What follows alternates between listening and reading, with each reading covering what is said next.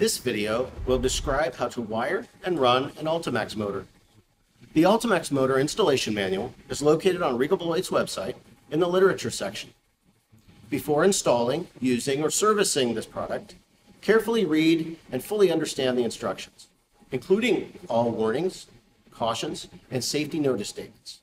To reduce risk of personal injury, death, and/or property damage, follow all instructions for proper motor installation, operation, and maintenance. See UlteMAX Motor Installation Manual, Section 3.4 for electrical instructions. Before we begin, be sure to put on the prescribed personal protective equipment.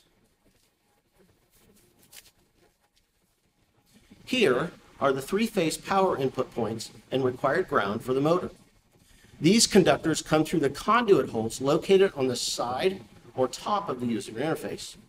In either case, the conduit holes for the power are 3/4 inch. The speed control and communication cabling will enter through one of the other two conduit holes, which are 1/2 inch. Specifically in this case, we have a 0 to 10 volt control signal, which can be supplied in a myriad of ways, including a simple DC power supply.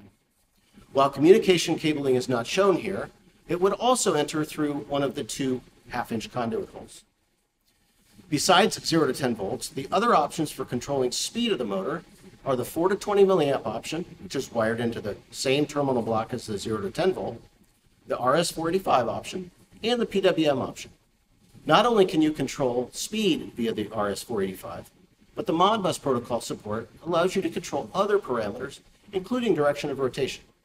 Additionally, it allows you to read out motor status information, including drive temperature, current, RPM, and fault information. Other features available to you include a connection to a fault relay and a set of dip switches that allow you to set direction of rotation, speed control mode, and Modbus address. Again, be sure to read through the installation manual and take special note of the safety precautions before beginning any work.